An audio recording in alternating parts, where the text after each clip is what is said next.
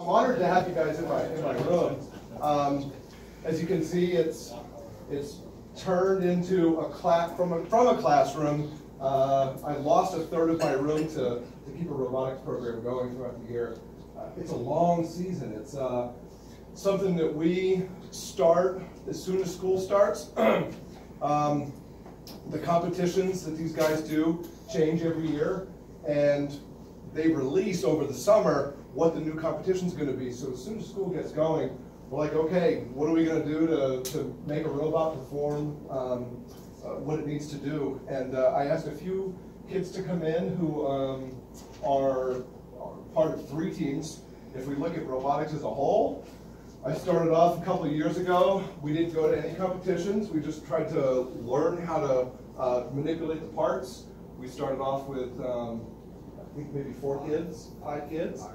The next year, last year, we went to a couple competitions, and we did well enough where we got to go to the state competition in Rolla, and so we went to S&T and got to perform at state. We made it to the semifinals, and we had 1 robot at that time. And then this year we started, and I had 15 kids, and it was phenomenal. To the point where kids are starting to get their robot coded, they're starting to work out some final cakes. But one of our groups here with Owen and Peyton and Ethan, I'll let them talk first about their robot and where it's at and where it needs to be, and then we'll look at a couple others. So boys, what do you want to say? All right. Ooh, there she go. So our robot it's able to drive when it's in the air, but as soon as it touches the ground, it just stops being able to move. So if we lift it up, if we manually lift it, all the wheels spin. Yeah.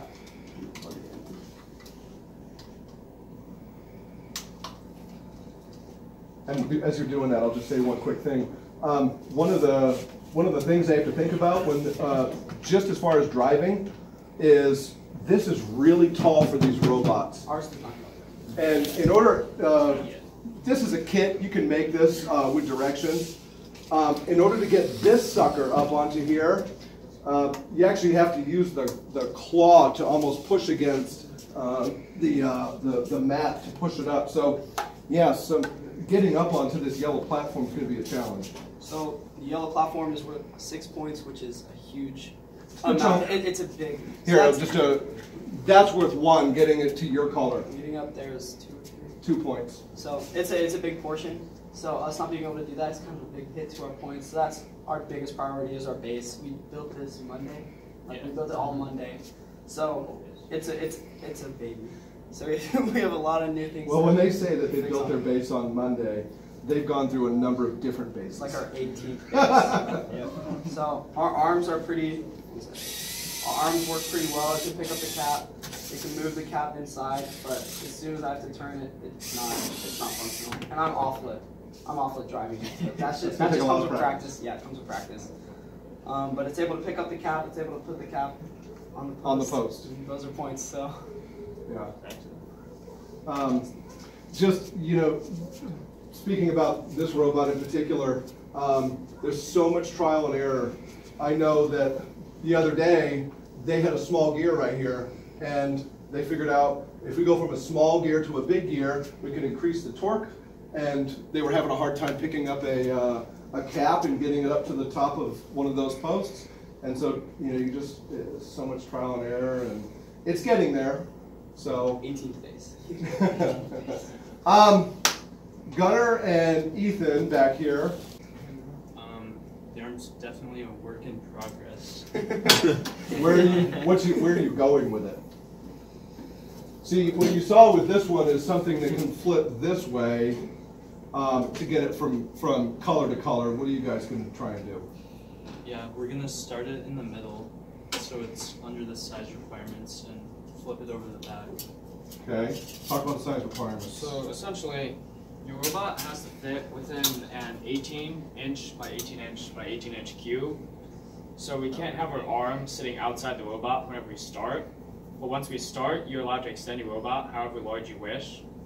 So I guess what we're trying to go for is something that starts small, but then expands outward.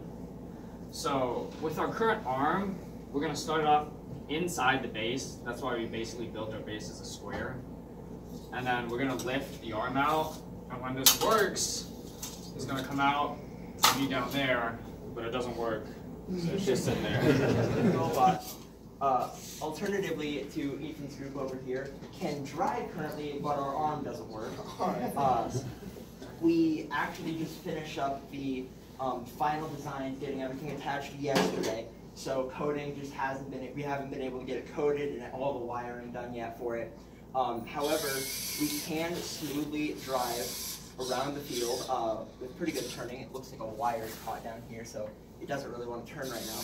But we have fairly smooth driving, which is... Doesn't like to do this. Yeah. It was working like a little bit ago, so... but our main focus is our arm here, and this is the, one of the big draws to ours, is this really stable arm that will eventually be able to extend and hold itself in place. And when we have our total reach, it will be over 1 meter, which is plenty to reach those caps up there. And then, as well, alternatively, we also, to score points, have what the other teams haven't done yet, which is our ball shooter. So I'm going to pass this over to Seth real quick while I get this set up. Seth, you can start talking about that. Alright, so these top flags, or whatever they are, to reach them, you have to use... middle and top. Yeah, the middle and top. You have to grab a ball somehow and launch it and hit it so it shows your color. That's how you score points. Now the thing that we have here... Okay, it works. It's pretty neat. If you can't see it, try and... Alright. So, right here we have a... it's basically a ball launcher. Think of this thing as a crossbow. How a crossbow will pull an arrow back and then launch it forward. This is similar to that, except it uses a ball. Alright.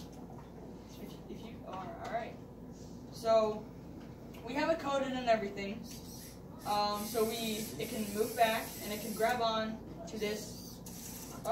It can grab on to this ball right here. Or this Set of rubber bands. This right here. You place the ball back. It goes all the way back, and then you fling it. It's not completely finished yet, but by the time that we completely finish it, it should work really well, and it'll be able to hit both of those flags. Yes. I'll just say, I mean, it's high-level collaboration. As you can see, these teams are working, together and really solving a lot of problems. And Mr. Stone came last year and just said, we're kind of hitting a thing, and he decided we just need to sign up for a competition. And I think once he did, it really put the pressure on the guys to meet that challenge that Mr. Stone had put out there.